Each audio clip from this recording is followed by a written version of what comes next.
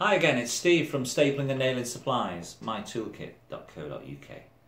In the flooring industry, we sometimes advise using a very fine pin for putting expansion beading against the skirting area.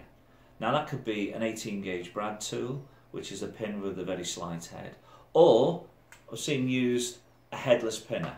Follow the link on the video, it'll take us to our headless pinner range. And I just want to fire a couple of pins in there for you.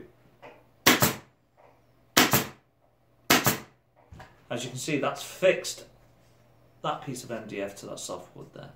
So whether that be beading, expansion beading, there is no marks there, as there's no head on the pin. It can be glued as well, of course, but that has got that nice and firm.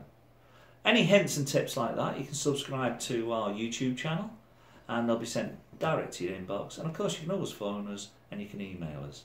So see you again soon. Take care.